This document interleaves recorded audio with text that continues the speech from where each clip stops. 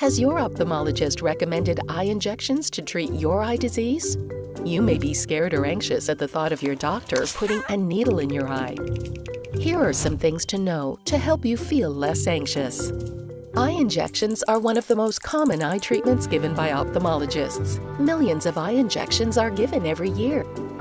Your ophthalmologist is a medical doctor and surgeon who is fully trained to give this treatment safely. Worried about pain? Your ophthalmologist will numb your eye with medication before the injection. During the treatment, you may feel some slight movement and pressure. Generally, most people feel little to no pain. You won't see the thin needle. The shot goes into the side of your eye, not the front, so you will be looking away from the needle when the injection is given. And if you're worried about blinking, your doctor will make sure your eyelids stay open during the injection, which only takes a couple of seconds. Chances are you won't even realize when it happens.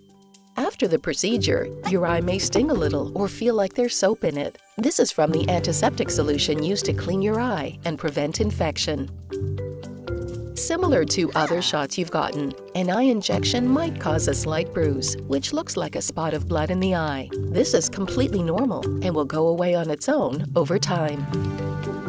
Knowing what to expect with an eye injection can help you feel less anxious about your treatment.